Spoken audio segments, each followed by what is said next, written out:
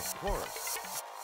Yeah, I do the rap stuff, Aaron's a stand-up, but don't try to brand us or put us in handcuffs. For fans of Jolton got some music too. It feels new, but it's not confusing. New Negro, some people are scared of a word of a scene they was not aware of. We heard you believe what the media get told you. Them old ideas get blown up. Behold a new Negro, this, that, and a third. Man, you say you seen it all and you sound absurd. I'ma tell you one you for sure ain't heard.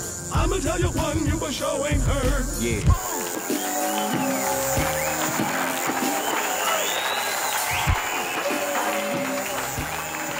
Yo, hello.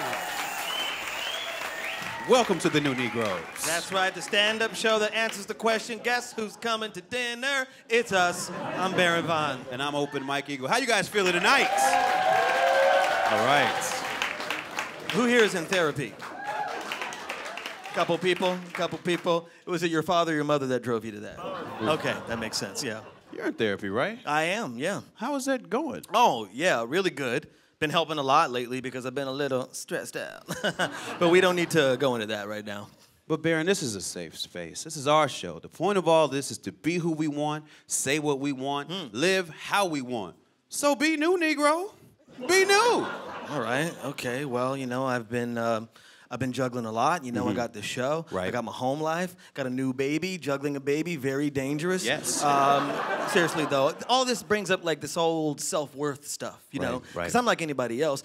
Sometimes I conflate self-worth with net worth. Dang. You know what I'm saying? But I'm figuring out it's going to be what it's going to be. Go ahead, talk about it. Okay, what about you, Mike? Not gonna talk about Mike, what? Come on. Son of a motherless what? Y'all ready to bring up the first comment? Okay, wait.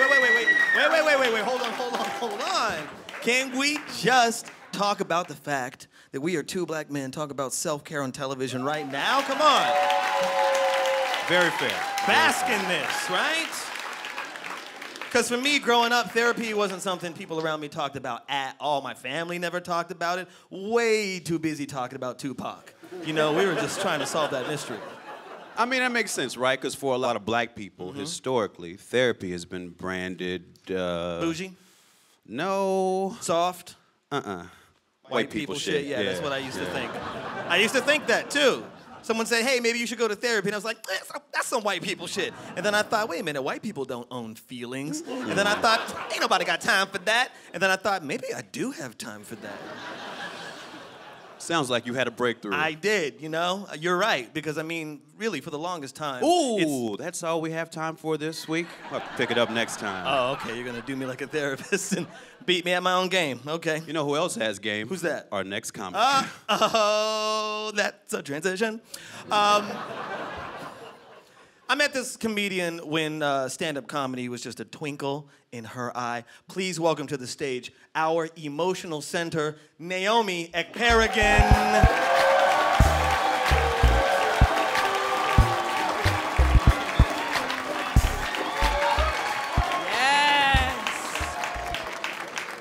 This feels right.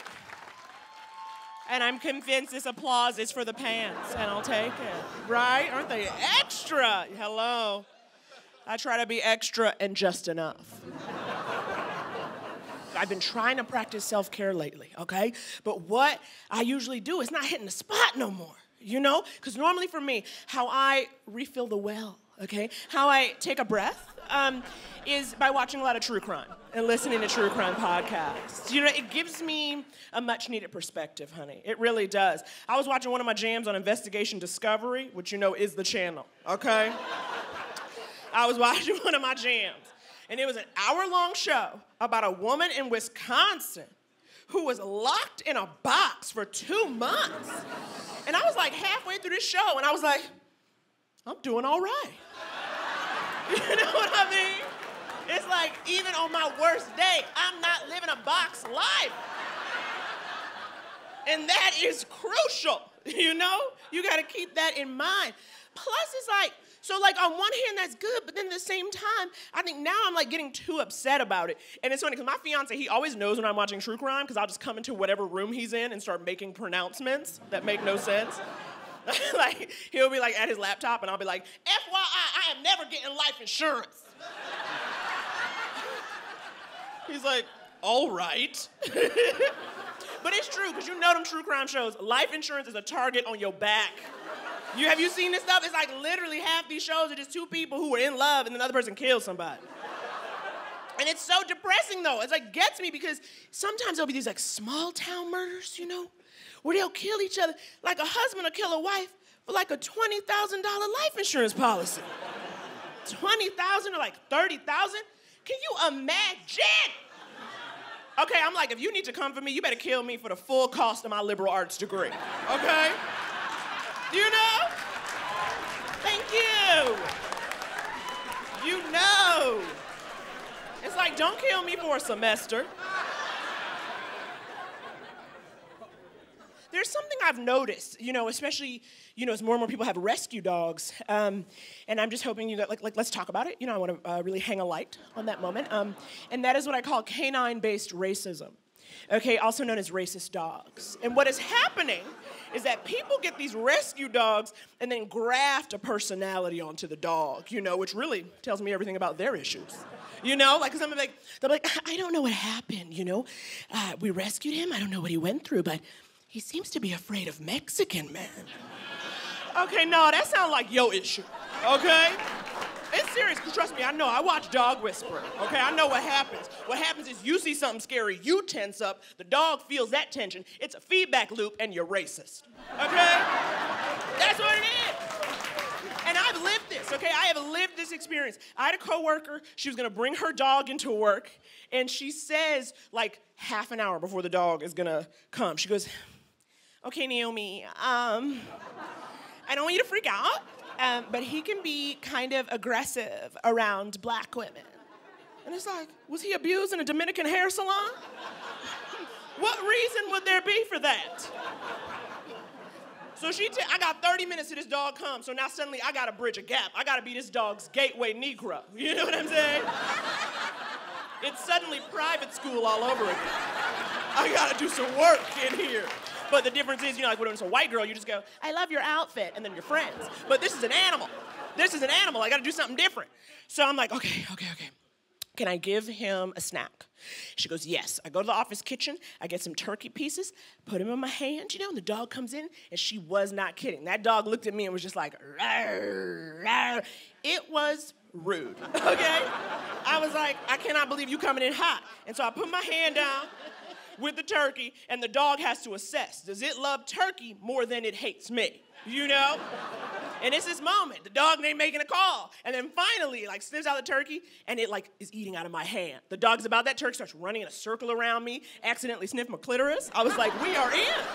I felt so good. I was like, I have bridged a gap. I was like, I can solve America's race problem, okay?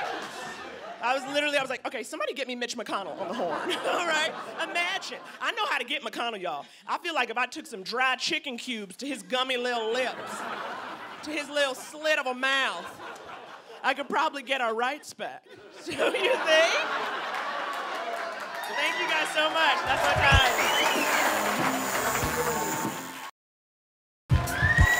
This next comedian is a real thug, but the kind you find in a musical. Please welcome to the stage, Kevin Avery.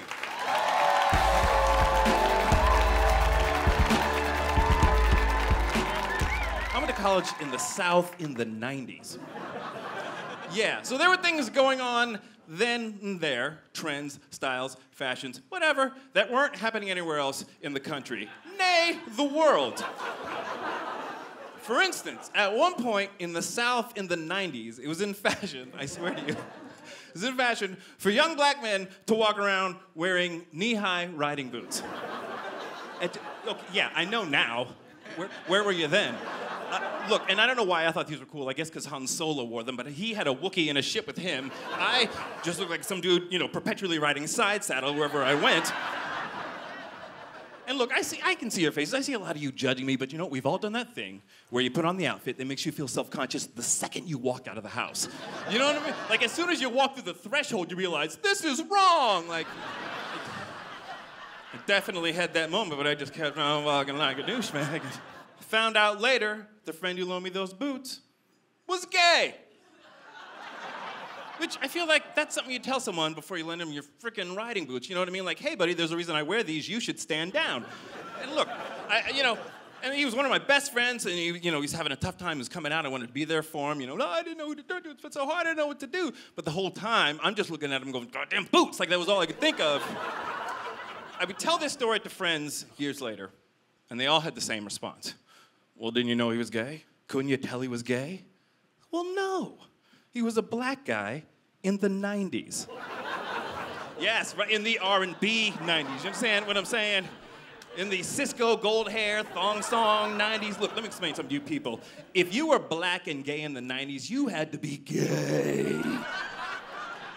Because you were competing against straight dudes walking around in big baggy hammer pants, floating in the breeze, and white silky shirts with sparkles in them, and patent leather shoes, and hair that was all wavy and processed and Gumby to the side. Like, if you were black and gay in the 90s, you couldn't just come out of the closet. You had to kick that shit down. Like, nigga, I'm gay. You had to mean that. You had to be aggressive about it, because here comes Boys to Men, and they're in yellow jeans. You know? I missed that decade. It's the 90s, because of those groups, man. That was the last time, that was like their last era of singing groups. And I'm not one to normally put something entirely on white people, but I'm putting this one on you. White people ruined singing groups. Because we had a good thing going. We had a legacy, a whole history, and then white people came along with New Kids on the Block and invented the boy band.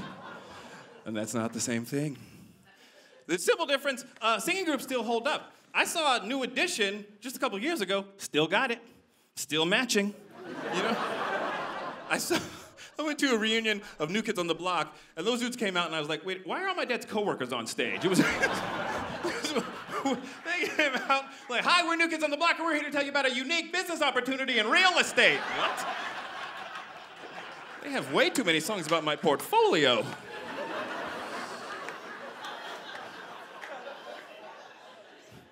Here is the key to a solid singing group.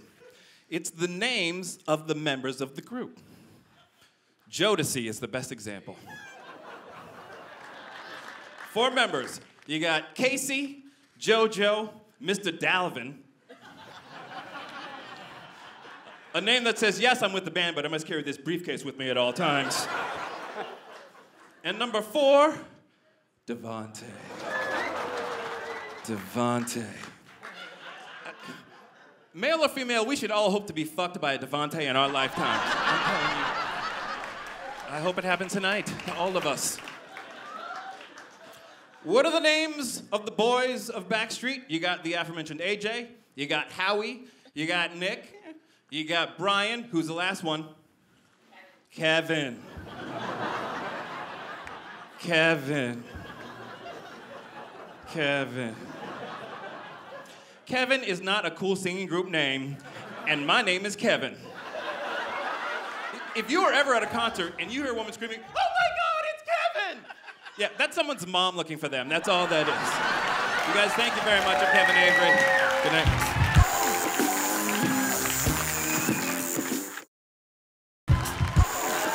This comedian coming to the stage right now is a man I truly admire and respect. Please welcome Alonzo Bodden, everybody. Thank you. Thank you. Whenever Donald Trump gives a speech, I look at white people the way you look at me when Tyrone robs a liquor store. You know that "are you involved" look.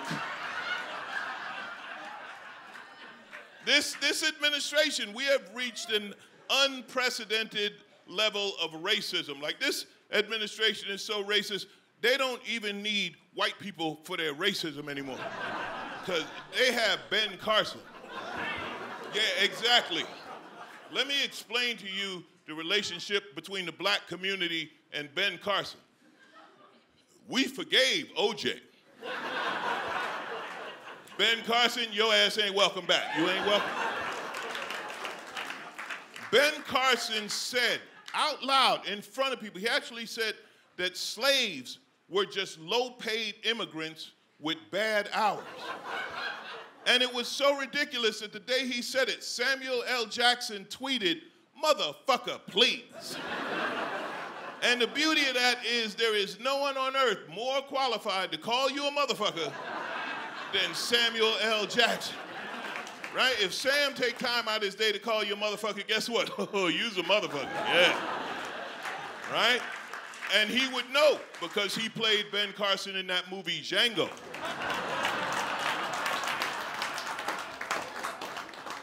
Not good. Getting older, man, things are changing, right? Like being single, like you want to date somebody, you got to get an app, right? You got to get, right? You need a dating, and I don't mess with the apps. I'm a little, but I like the websites. You know, I do. I like dating websites because I have more room to fix my fake profile. I'm on all of it. I'm on farmersonly.com. I am, and I put up the blackest profile I could think of. I told them my name is Leroy Lincoln Washington Jefferson Jackson Jr. You know, black people like them old president names. So I ain't got a farm, but I got a garden in Compton. Right? Got to be careful now, man. Got to be, you know, guys are finally learning you have to respect women, right? And it's funny now, like we have the whole Me Too movement, and men are getting nervous, like, oh my God, I don't know how to relate. Like it's about them, it's about the women. Like, guys, I don't know what to do. So fellas, I'm gonna help you out. If you're watching, I'm gonna tell you this, now pay attention. I'm an old vet, I've been around for a while, I've learned a few things. If a woman wants to see your penis, she will let you know. That's it, that's the whole rule. That's the whole rule. No woman has ever been happily surprised by a penis. You know what I'm saying? No woman's ever been in the copy room like, Joe, wow, I've been waiting to see that. No. And I don't see a lot of the stories with black women and brown women, and I think there's a reason for that, because every black and brown family has a cousin that don't mind going to jail. You know what I mean? Like, you mess with a black woman, you're like, all right, don't let me have to call cousin J-Nut. J-Nut will have his ass down here in a minute. He don't mind doing time, you know what I'm saying? Like, right? Like you a Mexican family, like, I'll call Chewy. I'll call Chewy, because Chewy be right down there, you know. But if you're a white woman, like, you can't call Chad, right? Right? Chad ain't gonna help you. Chad, like, well, I believe we can start a lawsuit. No, Chad. I'm Alonzo Bodden. Thank you. Thank you.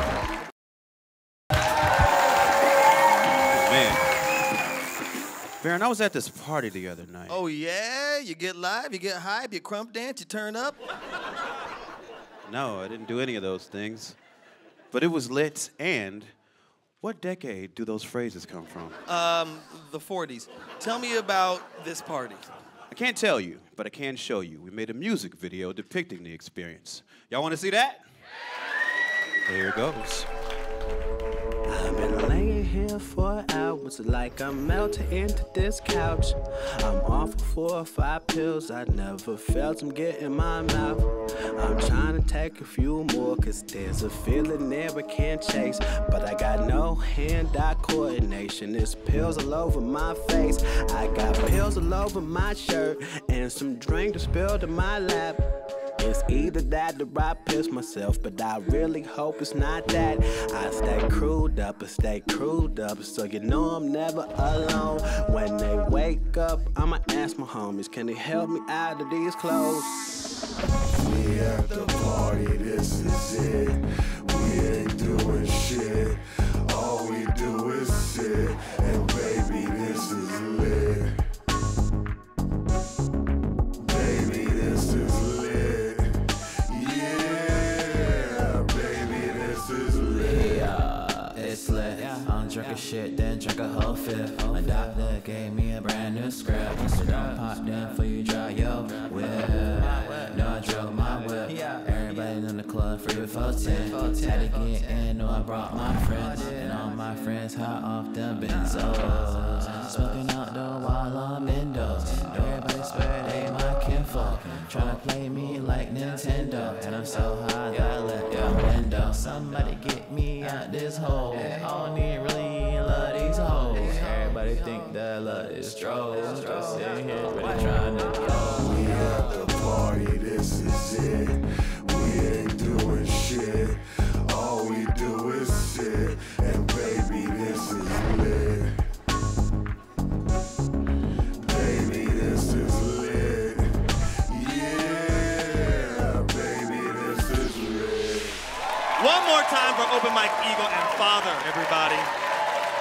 And that's our time for this week, okay? So if you know someone who's going through a hard time, please dial in to our national help hotline. It's 1-900-MIX-A-LOT. Man. And share them nasty thoughts. Good night. Friends and all my friends hot off the benzos, smoking out the while I'm indoors. Everybody swear they my kinfolk, tryna play me like Nintendo, and I'm so high that I let the window. Somebody get me out this.